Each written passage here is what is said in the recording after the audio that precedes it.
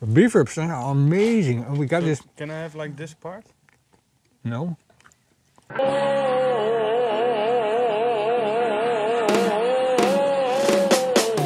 Today we are going on another experimental culinary adventure. We are going to be cooking these beef ribs until they fall apart. Let's get started. I have always been cooking my beef ribs to what I think is perfection. But what if I cook them a little longer until they fall apart? Because I think that might open a lot of doors and a lot of possibilities to what we can do with the meat. If we just cook beef ribs the way they are and they always will be, then it's just boring. We want to get the maximum potential out of these beef ribs. We want to make them special. So cooking them until they fall apart and then see what happens. See what we can do with them. Of course, I selected beautiful beef ribs for this cook. It's a giant piece, nice and thick, a lot of ribs, ready to be cooked. Look at this beauty. It's gonna be tasty. These are beautiful beef ribs. In the Netherlands, we call it Jacob's ladder, but it might as well be called dino ribs. For our preparation, we need to trim off that silver skin. By taking it off, we're going to allow all of the flavors of the barbecue rub to penetrate the meat. Once we get it nice and cleaned up, we're going to rub it with a little bit of olive oil and it's ready for the rub.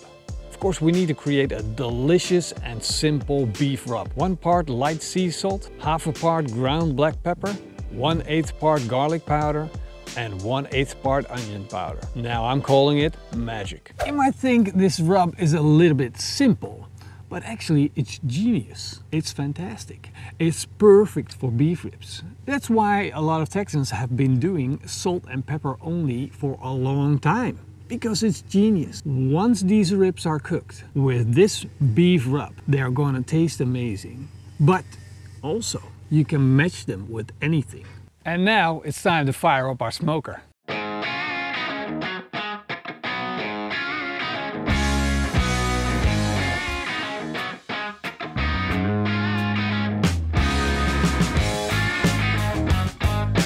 We lit up our Napoleon smoker and we put in 2 chunks of smoke wood. Once that charcoal is fully ignited, we're going to put our smokestack on. Time to put this beautiful creation on our smoker. Put the lid on and let this smoke until it picks up a beautiful mahogany red smoke color.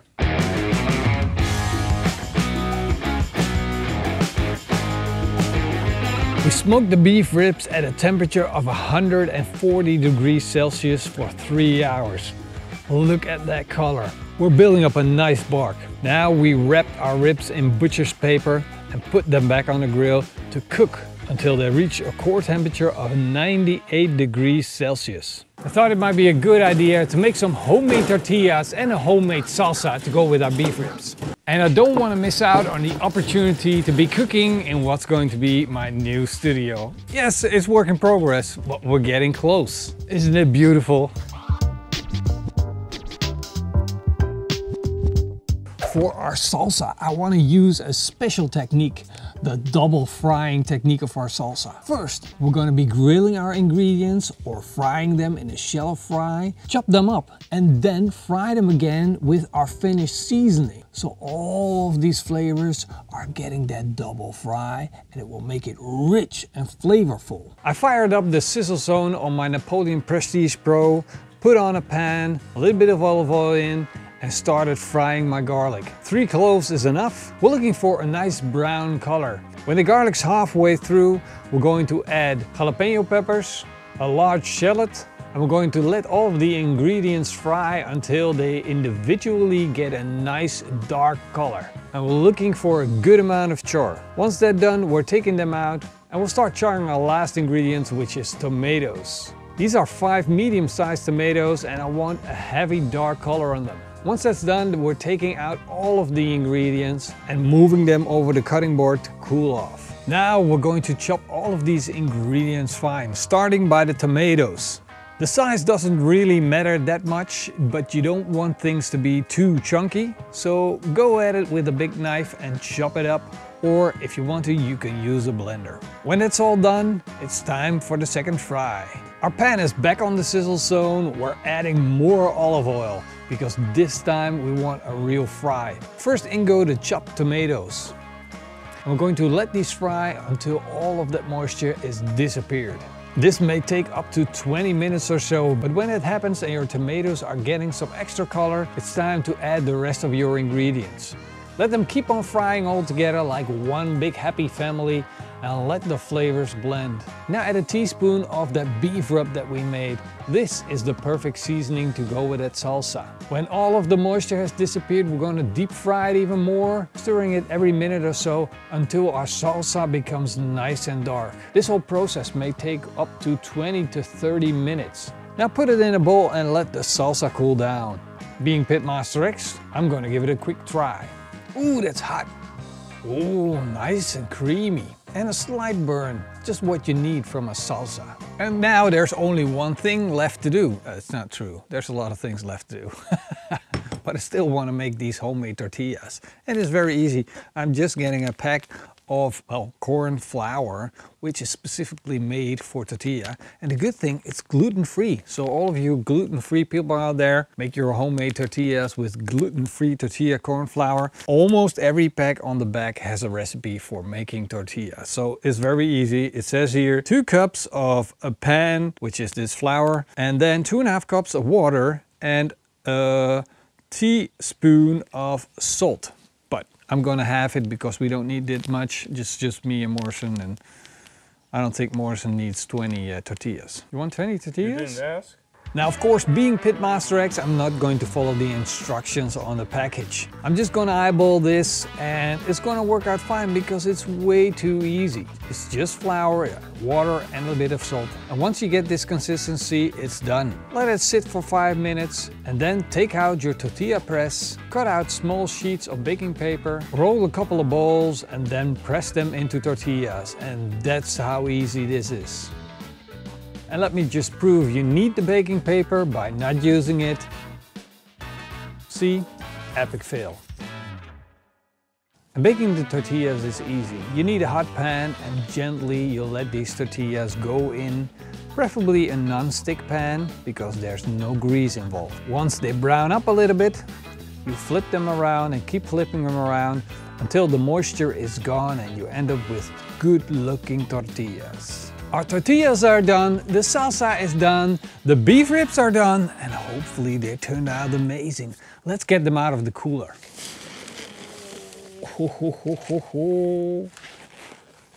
This is one of those exciting times where you're looking so much forward to what's in your package. Oh, they're super tender. I think these are ready to fall apart. Look at that bark. These look amazing. But I was feeling, and look at this. Oh, they're fall apart tender. I'm not doing anything. They're just falling apart. This actually is perfect for what we're making. This is going to be so good for our tortillas with that beautiful salsa.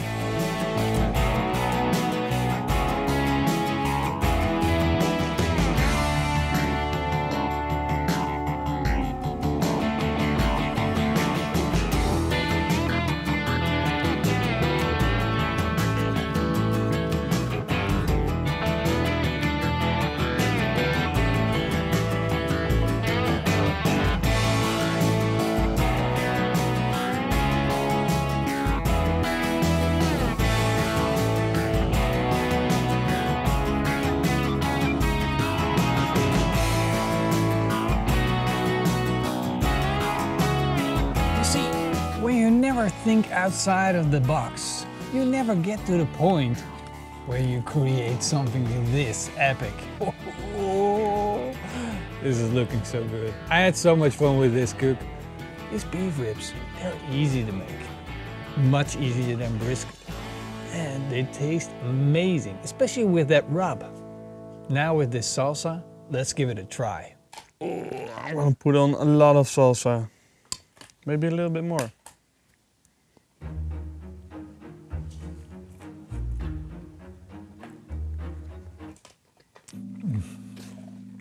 Oh my God. Whoa. Really, Whoa. unbelievable. What is this? I just wanted to say, this salsa goes so well with these beef ribs. Did an alien make this? It's just mind-blowing. It really is mind-blowing. Whoa. That dark red, deep flavor from that salsa. This is not salsa anymore. Those juicy, hearty beef ribs But what is it? with that nice thick bark of smoke flavor and salt and pepper. It's like oelek, a little bit. Sambal oelek. This is a feast. But it's not. It's still salsa. Oh. Whoa. Whoa. I'm keeping the leftovers this time, Martin. Whoa. Whoa. Is there something more to whoa? I hate to say this, but the only way to describe this is saying the word that I don't want to use anymore. Umami. I said it. I hate that word. It does something with your tongue that you didn't taste before. It's amazing, but I can't describe it. I just can't describe it. It's like this. It goes together. How much can I take home? If you have made beef ribs already a couple of times and you want to go out on a limb, give this a try.